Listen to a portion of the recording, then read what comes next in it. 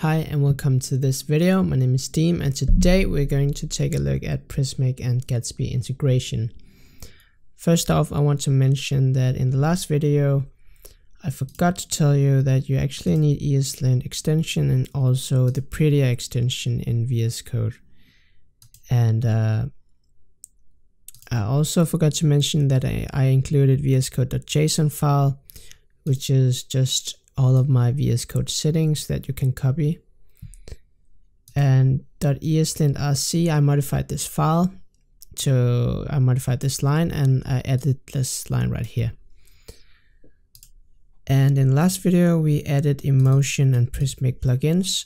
In this video we need to set them up. So in order for us to do that, we can create a Gatsby config.js file and we can just write this. So we have our emotion plugin and we have our Prismic plugin right here.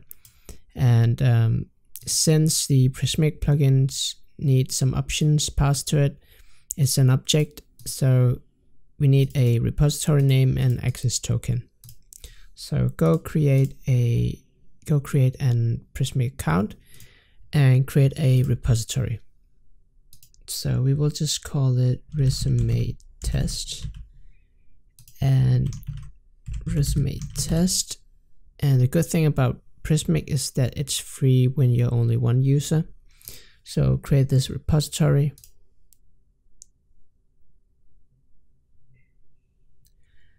And go to the repository. And right up here in the URL, you can actually see the repository name.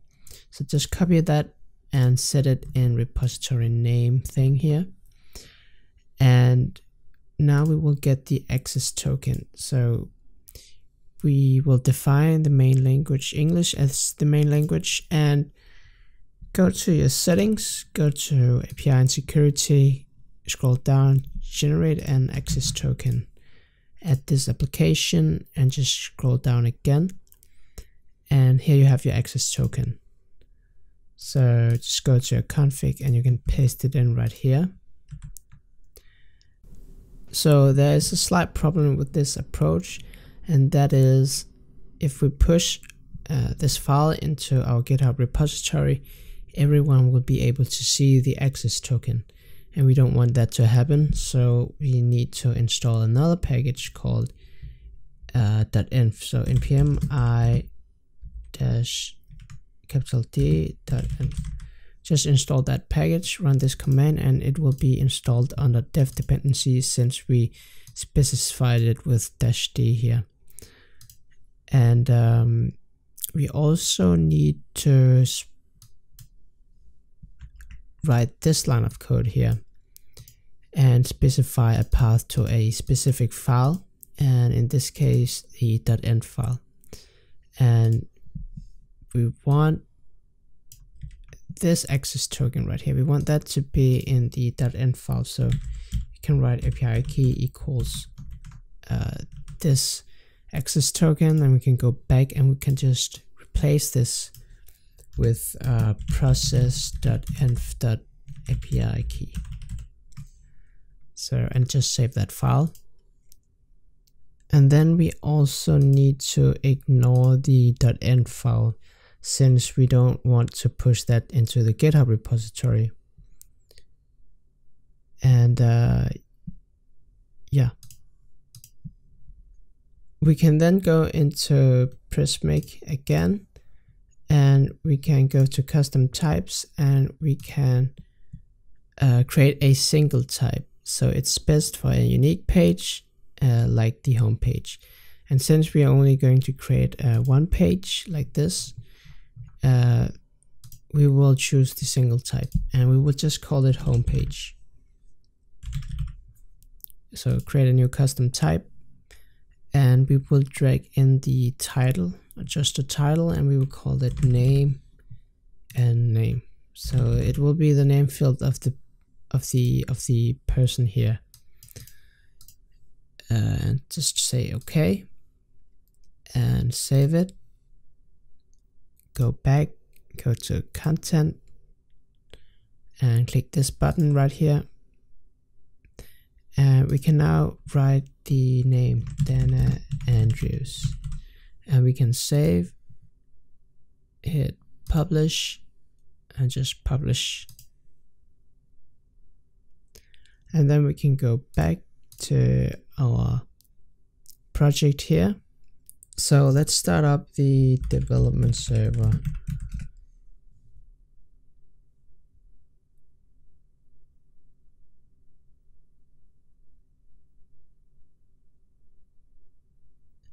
And we actually want to go to this URL here instead, localhost 8000. And you can also see it if you go up in the terminal here. And just go into that. And what we can do here is actually write GraphQL queries to get some data out of Prismic. So in order for us to know which queries that are available to us, we can just go to the docs, which is right here, and then go to the query right here, and then we can scroll down and see some fields that we can query. We want to query the Prismic homepage, and we also want to query data, which is also here, right here. And we want to query the name, and inside name we can also query text. So we query the Prismic homepage, data, name, and then text. And the name comes from Prismic right here. So if we go into custom types again and go right here, we have like app ID. We set that to name, so that's why it's also called name inside the when you're making your GraphQL queries right here. And also Prismic homepage, it's also mapped to the Prismic here, since we call it homepage for the custom type. That's why it's called Prismic homepage. So we can just run this query, and we will get the expected text, Dana Andrews. And we can do the same thing inside our code, inside this page right here. So I've already copied the query, so it's a bit different from the GraphQL. So if we just paste it in right here, we also need to write the query right here. So you need to import GraphQL, and then you need to export this page query here.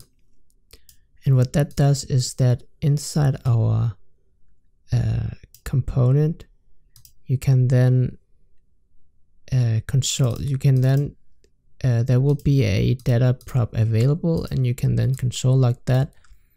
So let's do that.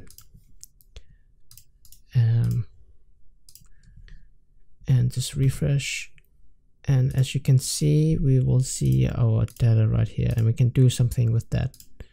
So we can, instead of hello world, we can replace it with data dot Prismic homepage dot data dot name dot text. So let's try that. And there you have it. That's our initial integration with Prismic. And this is it for this video. I know it has been a bit hard to follow along since there was this GraphQL stuff, but I highly recommend to search it up on Google, and also just play around with the GitHub repository. The link is in the description. And yeah, thank you for watching, and see you guys in the next video.